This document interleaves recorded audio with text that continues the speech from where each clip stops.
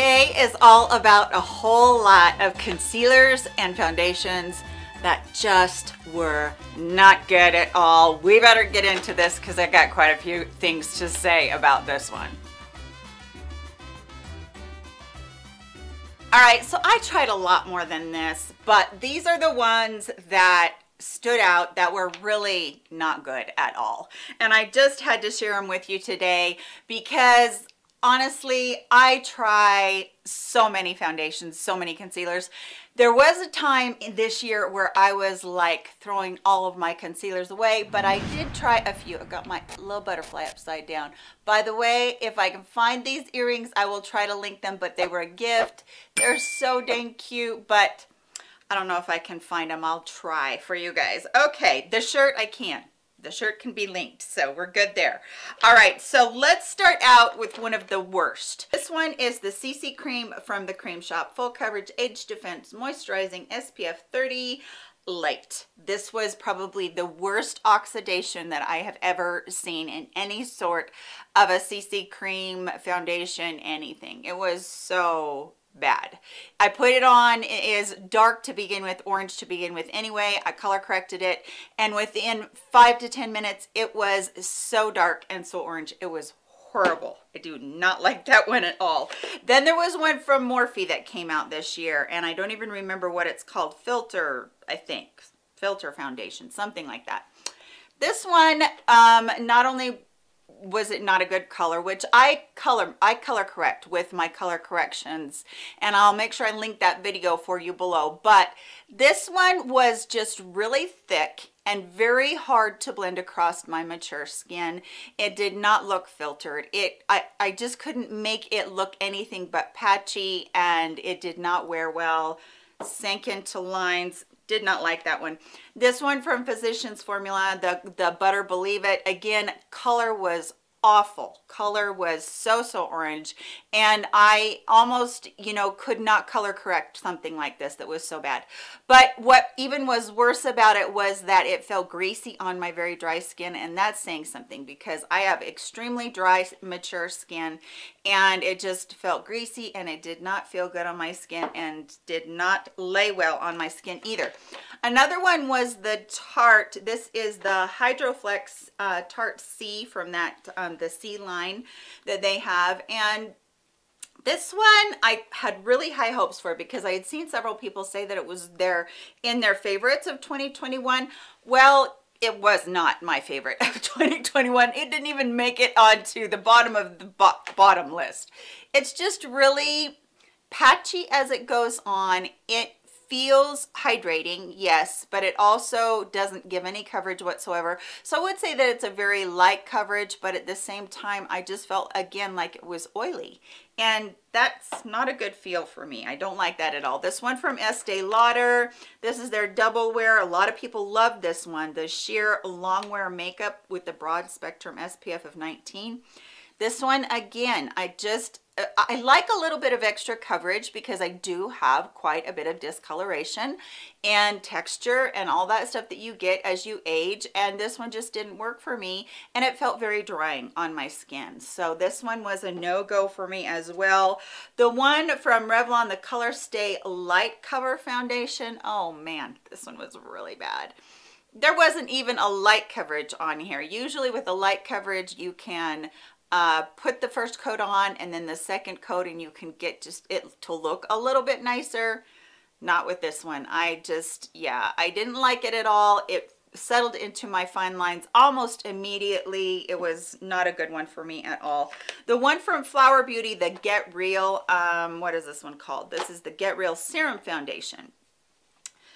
They need to get real with their formula. I could not make this one even look like it was anything other than just a tinted moisturizer, but it didn't even look like a pretty tinted moisturizer where you just put it on.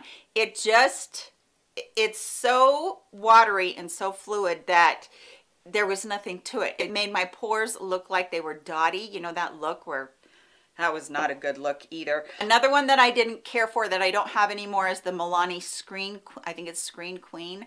That one was terrible for the way that it laid across my mature skin too.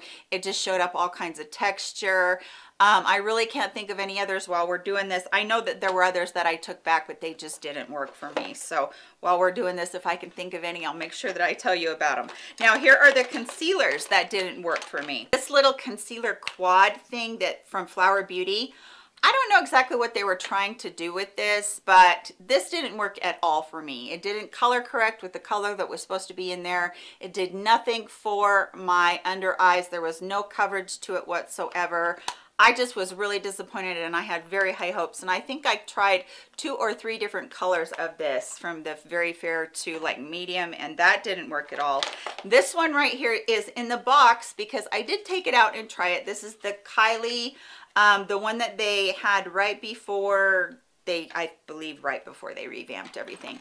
And they were actually giving this out, that should tell you something, as a part of people's orders, and this is terrible. I don't even know if you can get this anymore. So this is the skin concealer. It just broke apart very quickly and didn't cover hardly at all. From Kiko Milano, this one is the full coverage concealer that you get in a pot. This one, I think I could have made it work, but I felt like after just a very short time it creased on me. So, and it dries out really quickly in the pot too. I actually, when I got this out today to do this video, I had to break like a film across it because it had dried on the top. So it's pretty good coverage, but it did crease really quickly, so that one is a no-go. By the way, all of these are getting decluttered as soon as I'm done doing this. This one from Pure, the Push-Up 4-in-1 Sculpting Concealer, I thought I'd really like this.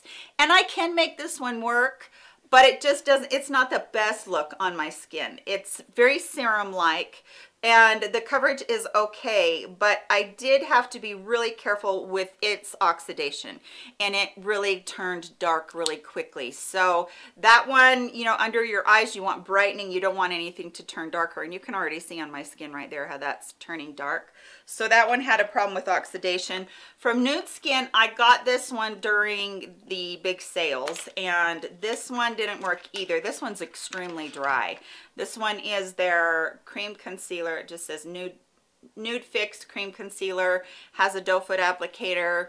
I just didn't feel like this one covered without looking cakey. It just looked really cakey on my skin. This one from Morphe 2, the Hide and Peak Concealer, was just as bad as the foundation. And again, the color was bad to begin with, but it oxidized really quickly too, but very, very drying on that one. So I could not use that one at all. And then I had heard really good things about this one from Revlon Photo Ready Eye Primer and Brightener. It was supposed to be kind of a dupe for the Touche Éclat from YSL. I don't find that it was brightening at all. I don't feel like there was any coverage in there. I don't feel like there was anything except for just a watery mess that rubbed away all of my other makeup and made my under eyes look worse. Didn't like that one at all. And then the new original Bare Minerals, the one that they put out about the same time that they put out the new foundation. I don't like the new foundation, and I don't like the new concealer either. It goes on okay, and it looks okay when you first put it on, but then just very shortly into it, it dries out and it looks like kind of a mess really quickly, and just couldn't handle that one. I did try from Huda Beauty, one of theirs as well. I can't see these. I don't know why I'm taking my glasses on and off. From Huda Beauty, the Overachiever Concealer. I thought I would really like this one, but unfortunately this one, it has a nice tip on it that is cooling, but I think this one might have caffeine or something in it because it felt like it was very drying on my under eyes as well, very quickly, and just couldn't do that one either. And then the last one that I have to share with you, and yes, I know I went through all of these really fast, but basically it's always the same problem.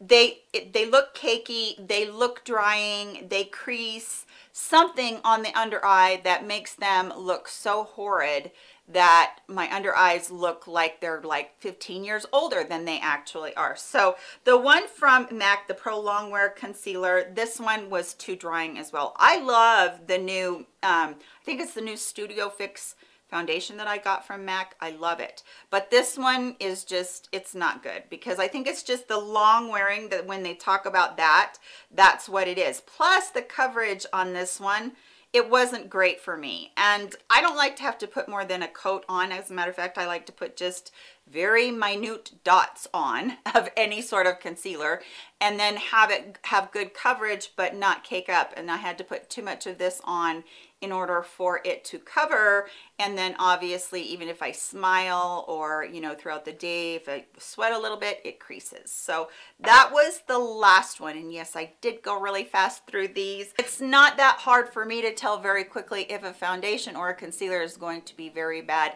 And all of these were very bad.